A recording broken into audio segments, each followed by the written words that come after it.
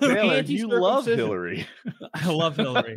He's like, oh, do I? Okay, she's cool. She's great. She has hot sauce in her purse. It makes her likable. God, I hate that woman. She's awful. Just the worst. Never been funny or charismatic ever. Not even on accident. She's not coming back. Do you think she's ever drank blood? 78. No, I don't think she's ever drank blood. I don't know. She hasn't. Sure. And you can't. It's what it really is an unfalsifiable. Here's the thing. I know for sure. I know for sure that Taylor's grandma has never been a part of some sort of a circle of trust where we all drink blood. Very true. And you know, maybe there's some children on the floor. I don't know that about Hillary Clinton. Yeah. They don't do that in Missouri. They're into more of a New York thing, sort of thing there. Yeah. It's more of a Missouri, it's more of a New York academic financial type sort of thing. That makes sense. I always hear about that owl cult that they're always supposedly a part of. Right? You want to convince me Taylor's not part of that? Is that the Bohemian Grove thing? Yeah. Big owl statue. Yeah, that's the one that like Alex Jones snuck into in like the early 2000s. Was that like a thing that made him big, or am I mistaken? I don't know anything about that. I just always hear about the owl worship, like not necessarily like there's an owl there going whoo, and we're all like bowing to it, but you know, there's a statue of an owl god or some nonsense like that. And then they do like Eyes Wide Shut, like sex parties. That always seems to be a part of it. They take the newest congressman who just got elected, and they make him fucking blow his highest donor in front of everyone, and they take video of it, and then. This is fucking fact, people. He's still in his what's his name? Madison Cawthorn, still in his wheelchair, just blowing people. That's where's that guy? At the bottom of a set of stairs somewhere. Hockey players threw his wheelchair away. No, this is not a very good statue. It's a high quality. You know what? It was the lighting. You know, when they get the fire going, you can really see it, eh? Yeah. Seems kind of. You thought it might be a stage play at first, but now this is clearly. Is that a statue or a like? I think it's a statue that looks like formation. It looks like shoulders with no head to me personally. Yeah, but I think it looks like one of those things where they're like, look, how about a horned owl? Mountain looks like a man looking down with brushy eyebrows, and you're like, is it supposed to be a horned owl? And those are the you know, they have those. Eyebrows. It's a rock formation that sort of looks like an owl. We have the answer. Yeah, Zach told us. There we go. Now we're in the mix. Where is this? Let's visit. Who built those steps though? Because like that's legitimate. The owl's clearly wearing a cloak, a cape. Mm-hmm. I don't know about all that, but somebody built those goddamn steps and stairs. That's like a lot of work. Yeah, it is. Some rednecks didn't go in the wood and make that. I bet. Well, if they got hired, teams of men showed up to make that. They don't know about the Eyes Wide Shut stuff. They just show up and they go. I was wondering who financed. But who's paying to have like this the whole stage built around the owl formation? You know what I mean? If it is the government doing it, then we're paying for it. Like George Public Soros Works can't keep a library from falling apart. Soros a lot, and half the audience loves probably Soros. Yeah, he is one of the biggest global political donors. Him or the Koch brothers? Out one of the stairs with his space laser. Koch brothers. The Koch brother now. R.I.P. to that other one. The brothers Koch. Yeah, the brothers Koch. The brothers Grimm. Remember that movie? Yeah, that was a terrible movie. Well, it's based off that's based off of all the old fairy tales, right? How they were a little bit darker shades. Those are like the German fairy tales, and they're really they weren't uplifting or about like it was all the lessons in German fairy tales are like behave, like what do we learn from the owl who eats the eyes of naughty boys? To fucking behave. Like what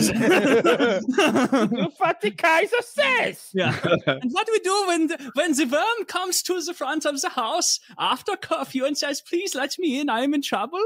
We say, "Well, increase your responsibility, worm." We say that to him. Get home, worm. You're against the rules. Dan Aykroyd's original script is so kooky, off the wall, nonsensical that you couldn't even make the movie. He's a legitimate crazy. If you've ever seen his Joe Rogan interview, first of all, he owns Crystal Skull. He has this perfect mixture of famous, crazy, and rich. He's obviously Dan Aykroyd. If you don't know who Dan Aykroyd is, you're never going to know. But he owns Crystal Skull vodka. That's his shit. Do you know why it's in that Crystal Skull? Because he thinks those fucking South Americans that elongated their skulls were worshiping aliens or something. And he's trying, it's all about that. And he's on Rogan talking like really fast the way Dan Aykroyd does. I like just going off really, really quick. And he's talking about aliens and Illuminati and fucking ghosts and spirits and energies that power the world. What a fun guy to hang out with. He's just manic, just going off on this tear. And Rogan's like, fuck yeah, tell me more. Keep feeding me info, Dan. What are you going to shut Dan Aykroyd down? He had to rein him in a little bit. Like he wouldn't make any sense. And I hate it when people start with a thought and don't finish it. I know I did that 10 minutes ago, but it's impossible to listen to Dan Aykroyd think or talk because Alex Jones doesn't follow. And Alex Jones has an ending. He just never gets there. If you were to force him to stay on topic, I think he'd do better. You don't understand, Joe. They have a plan. They're breaking their civilization. They're breaking away from ours. And Joe's like, who is Drew? The intellectuals, the scientists. And it's like, I have read. How do you know this? I've read what they've written. And it's like, if you've read what how? Who? Yeah, it's like, where did you read this? Joe, you're not listening to me, Joe. I have read these documents you're referring to. Yeah, where did you read these? Joe, please, I have read them.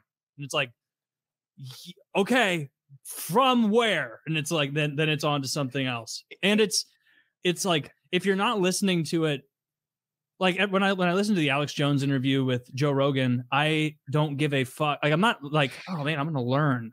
Like, I'm listening because it's funny and because I want to hear when he starts being like, and the Nazis, believe it or not, the Argentina shit, that's true. But not in addition to that, the Antarctica shit is true as well. Like, I don't think either of those are true. But and then when he backfills it with his data or examples, I'm enjoying that the same way I enjoyed a video last night telling me history of the Skaven of Warhammer, where like, I'm like, that's neat. That's interesting. Like, but if you're sitting there like, what's his argument? Like, what's his point going to be? Then I can see why that would be aggravating because like he's just gonna, he's probably not going to get to it. Seriously, I suppose. It's a shame he said that awful shit about those kids and had those families go through all that nonsense he did. Because before that, he was a mostly harmless sort of guy that we could laugh along with and at all the time. But the Sandy Hook thing was just a couple bridges too far. He really stuck to it too. Like, if you could think he maybe said it one time, but he didn't. He leaned into it, and then as he's being sued, he continued to say it. He kept doing it. He kept convincing people. He kept drilling that argument again and again and again. And it's like, bro, you're guilty. You're guilty of trying to profiteer off of these children's deaths. I heard Joe talking about him the other day because Joe's been friends with him for a really long time before they were both famous. And he said that Alex sustained a serious brain injury as a young man. And he sort of intimated that that's what all this is about. But I don't think anybody's ever going to cut Alex any slack after what he said about those kids. He went too far. Like Kanye come back before Alex can. You can't. I don't hear about either of them anymore. Well, I saw Kanye wearing this mask the other day. Did you see the mask? Zach, show me that mask Kanye was wearing. Kanye looks like he was right about 21 Jump Street. It's a good looks like a fucking super villain. It is a good villain. Yeah, I mean, it is a good move. That's also why I like the Jews. Yeah, it's a hilarious one. Channing Tatum really shows his comedy chops in that film. Well, he's white. Yes. He's a Gentile, I should say. Gentile, of course. I shouldn't suggest that Jews aren't white. Like, they don't care for that. No, that's Kanye's new mask? Hell yeah. Honestly, I didn't know that was Kanye. Of course you didn't know that was Kanye. He looks like an orc that hasn't been painted yet. Yeah, he looks like a Warhammer figurine. Is the person on the left also Kanye? But that's not his real face. Is he wearing a mask on the left? No, that can't be his real face. What? Something's off. Is he wearing a mask on the left? Well, can we see his hands? Like, you mean the dust mask? Around his eyes. That's his real face. Maybe the lighting's just weird. It does. I'm actually really baffled. Zach says no. He agrees with Kyle. So the person on the left is just Kanye in a COVID mask. COVID mask, sure. The inside of those masks, like those Halloween masks, just smells like cheap Chinese rubber. No way, that's a cheap. No, that's Kanye's got good masks. That's dog shit. He had that designed himself. Yeah, it doesn't mean it's like good. on the inside. What does it say? Friendship? It says friendship, yeah. With an extra eye on the end. Man, that's great. I hope you fucking tease off again. Just do it again. Go man. for next time. Don't make it Jews. Yeah, a little originality. Who never takes shots? Samoans. Gypsies. Fire one across. You can say shit about gypsies all you want. No one cares. Yeah. Tyson Fury's a gypsy. He calls himself the Gypsy King, I believe, right? He does. Mhm. He does. A little arrogant, a little cocky, but Yeah.